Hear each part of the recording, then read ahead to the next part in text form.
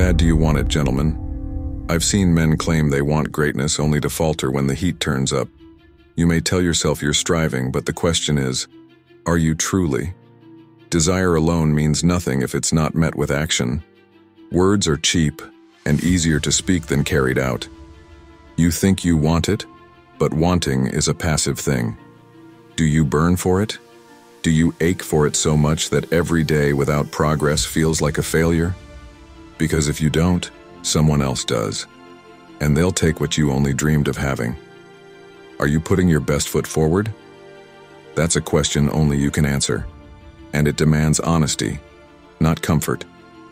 Look in the mirror. Are you fighting for your goals with everything you've got?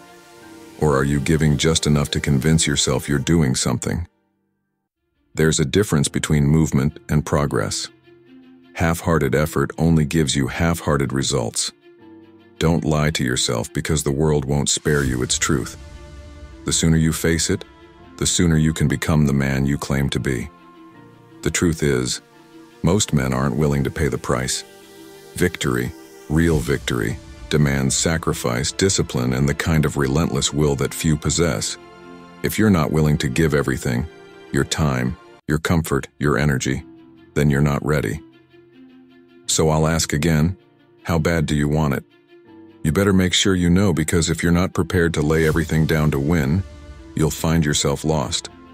And the world is an unforgiving place for those who walk in hesitation. Thanks for watching. Don't forget to subscribe for more motivational content. Fellas, we can all be better.